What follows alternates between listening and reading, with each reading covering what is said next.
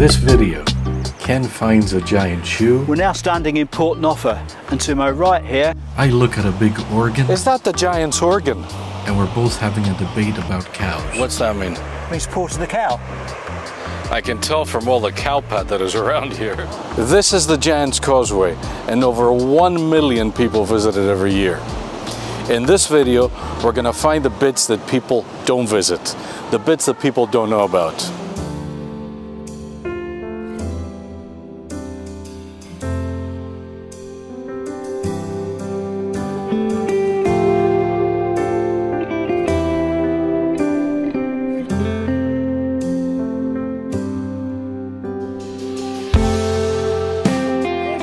Now this place, George, used to be the beating heart of the Causeway. The road that people go along today, down to the stones, that didn't exist then.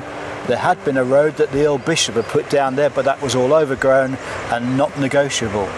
So to get to see the stones, tourists, when they came here, were brought down into Port Noffa, and there were boats there that rowed them around to the Causeway stones.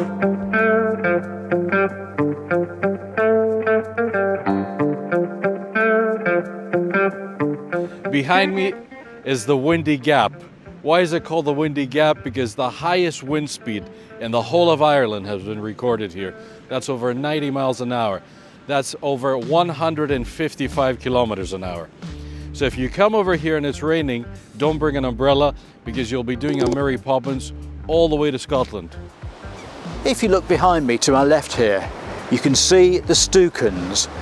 And you can see, if you follow the skyline along, there is almost like a figure crawling up the Stookens. That figure, the old guides here told a tale, it was Finn McCool's granny. And she was crawling up there with a bottle of whiskey in one hand to perch herself on top of the Stookens to keep an eye on Finn as he built the Causeway to make sure that he never slackened in his work.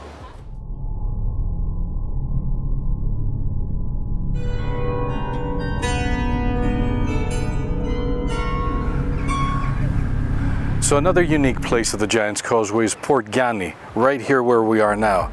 Also translated to the Bay of the Sand, because it's one of the few places in the whole of the Giant's Causeway that there is any sand. There used to be a lot more sand here in the past, but all of it has been washed away during the storms. Another unique feature of this area, and especially on the north coast of Northern Ireland, is the foam that comes from the sea. The ocean churns up the water, makes it like whipped cream, and throws it out on the rocks. We'll give you an example of that in just a minute.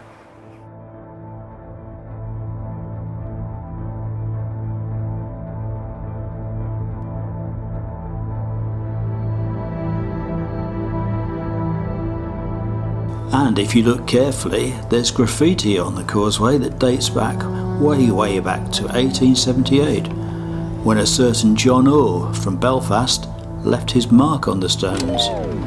So that is the wishing chair. So there are 3 rules of making a wish here. The first one is, don't wish for something outrageous. The second one is, you don't have to tell anybody. And the third one is, you have to wiggle your butt 3 times, okay, in order for the wish to come true. I'm not gonna do that right now in case there's an accident. We're now standing in Port Noffa, and to my right here is the Giant's Boot. So called because apparently it's the boot of Finn McCool. The boot has been measured and it's been worked out that Finn McCool was over 54 feet tall. The keystone. That's the only stone with 9 sides, and if it is removed, legend has it that the whole of the causeway will collapse. The Giant's Well was where the old Marys were to be found.